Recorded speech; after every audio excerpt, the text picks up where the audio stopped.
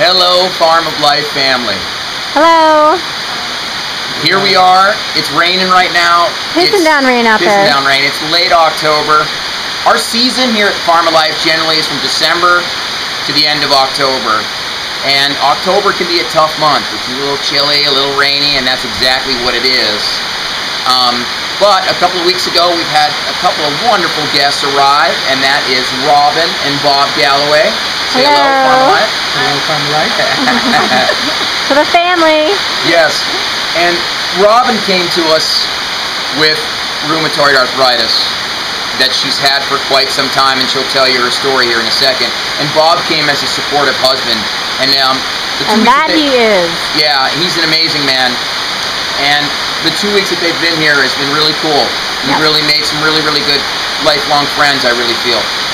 And so let's get into it a little bit. Robin, let's start with you and your story. Just give us a little bit of a history of how you got to this place with the rheumatoid arthritis. Well, about 12 years ago, I was diagnosed with rheumatoid arthritis.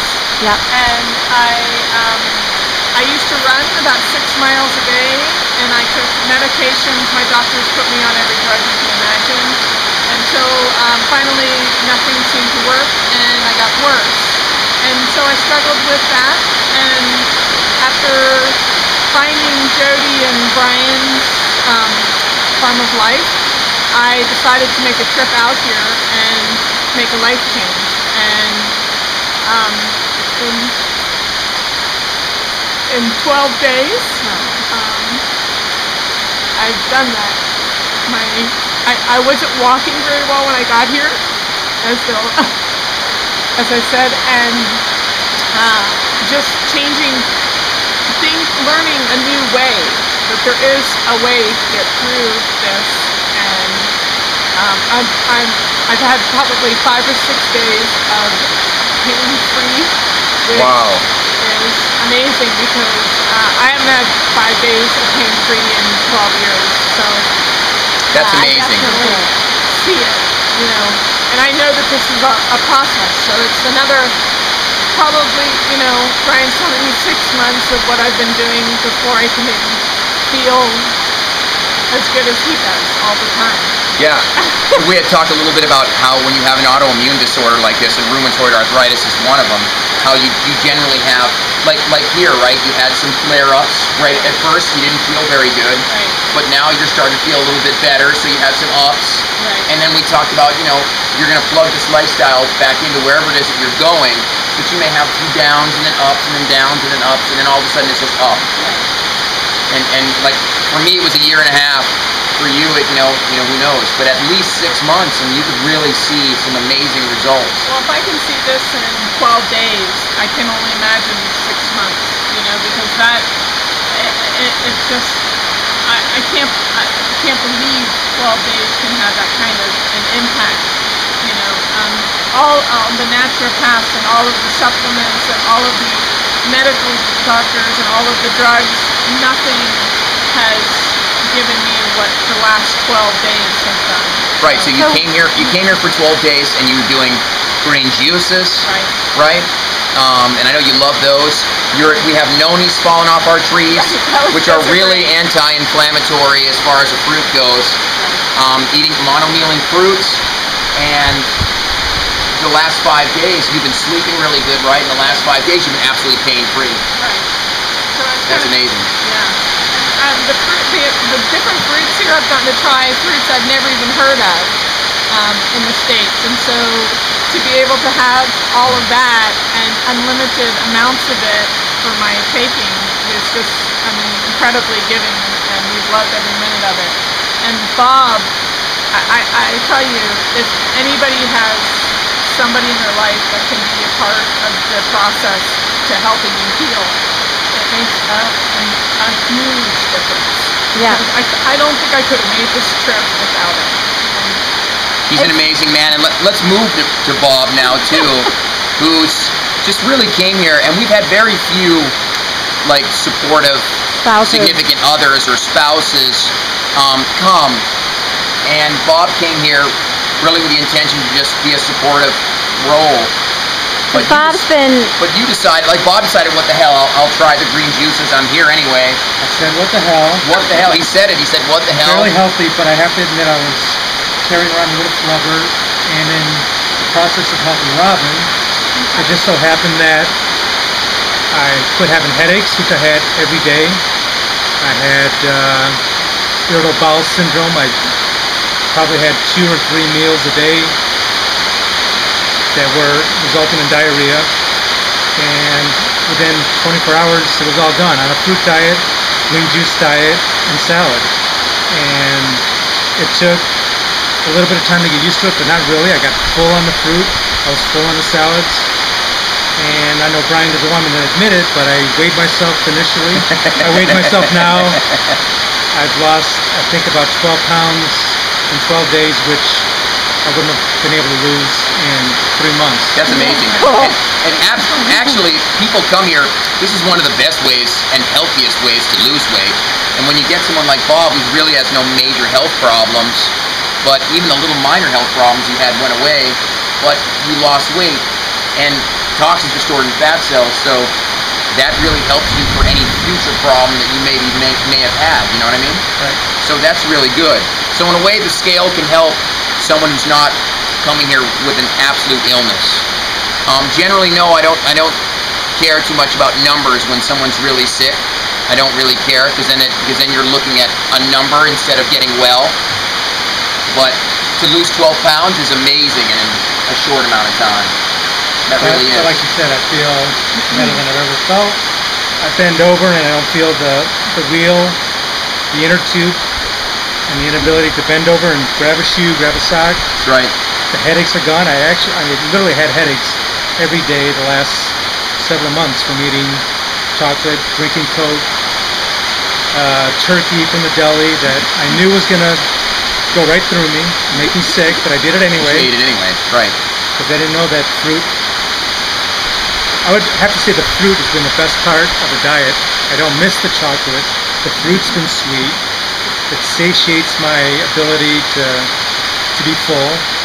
And the fruit's been the best part of the whole deal. That's amazing. So we talked a little bit about the food, and now to kind of bring it now, because we here at Farmer Life we deal with the spiritual too. What do we learn there a little bit? Some of the spiritual stuff. That's the biggest stuff. So I'm curious to see what you guys leave with as far as the spirituality goes. The mind. Robin, what do you think?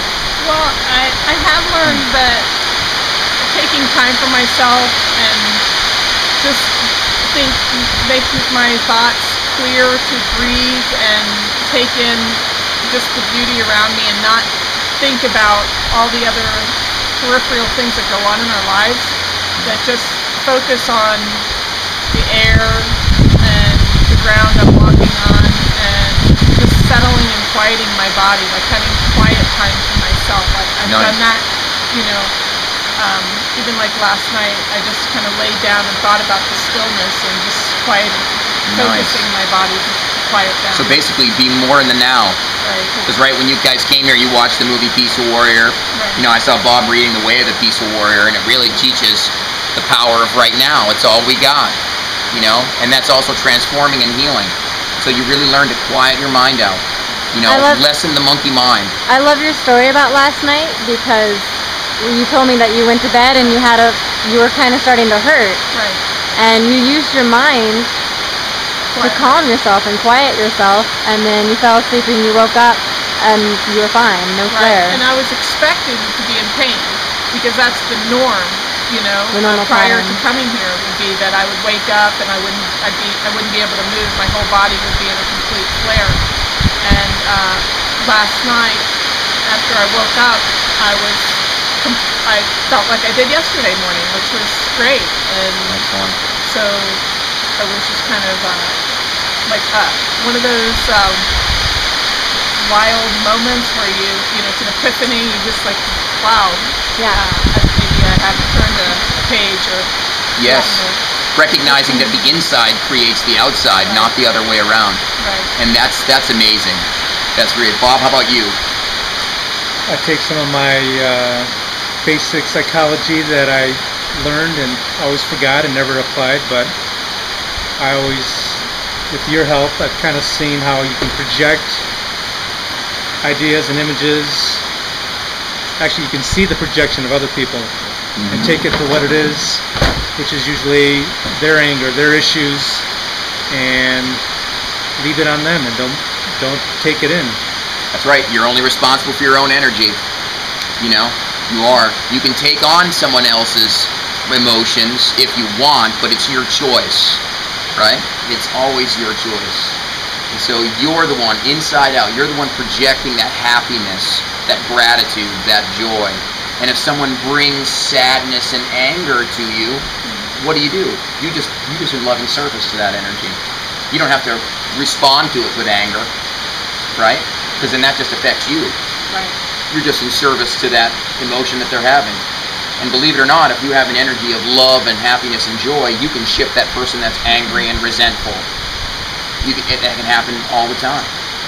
And so these are the things that they learn here a little bit. So what are you going to take home with you? Well, a couple things that were just,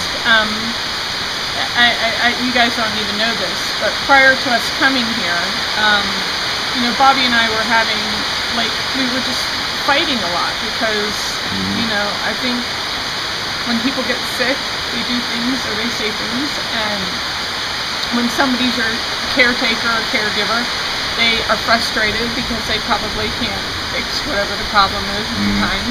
So it was, this was very healing for us too, because we could become this support group together, and I think that we both have kind of just seen how each of us taking care of ourselves and each other has made this, all part of this healing. That's amazing. Yeah. Even relationships heal. Yeah. We're taking home a lot of love. Yeah. Absolutely. Yeah, you are. Yeah. Absolutely. Wow, that's amazing. We didn't even know that. I know. That's really cool. Wow. All right. Well, you're leaving here. Yeah. You're here very soon, in like an hour or so. You're heading out. And you still have a road ahead of you. You just got a jump start here. You got a toolbox. You're going home with it. So tell us where you're going. I mean, it's so rainy and cold here, right? So you guys you're seeking sunnier, drier. That's for sure. Which is good when you have arthritis, I must admit. Because we wanted to do sun gazing. Yeah, that's a great practice. That Brian has taught us that is very important to, especially with arthritis, because we need the vitamin D and our calcium levels are down and things like that. So the sun provides all of that for us, and so we want to stay warm and dry, and that's kind of our plan. And you're off to either Florida or maybe Arizona to do that, which are two perfect states right now this time of year. That's absolutely wonderful. And your full-time home, which, as we've seen photos of it, is unbelievable. And it's always been my dream to go to Montana. Is in Montana, but tell us a little bit about where you live. And we live out the northeast entrance to Yellowstone in a small town called Red Lodge, but the weather can get quite cold in the wintertime. We have a ski mountain in our town, which originally, when we moved there, was why we went there, because we were skiers and very active. And now the weather kind of affects my disease. So for this year, we'll see, next year might be different, but this year we're going to stay somewhere where we can continue this process, have all the fruits and vegetables that we need access to, and you're going to buy a juicer, buy a rebounder. Buy a rebounder for sure. Rebounder, definitely. And work on the yoga and practice our Tai Chi and Qigong. That's right. And the great thing about nourishing the joints. The great thing about your illness, and as I was telling Robin last night, is, okay, now she needs some sun and dry, right? Because the arthritis bothers the wet, cold. But when you get over this, because I had fibromyalgia and weather really, barometric pressure really bothered me. But when you get well, the barometric pressure and the weather doesn't bother you at all. And so you've got that to look forward to very soon, and you can spend as much time in Montana as you want. That's great. And my wife and I are coming to visit you guys. Well, you better. We're going skiing. I've always wanted to hang out with a bear. Okay. Right. Always. You have fun. I'll be vlogging it. Yes. No. That will be Honey, fun. don't get too close to that bear. So, Bison. Bob, Robin, thank you so much for being here. Farmer Life. My pleasure. We'll Goodbye. see you all in December, Farmer Life family. All right, bye-bye. Bye.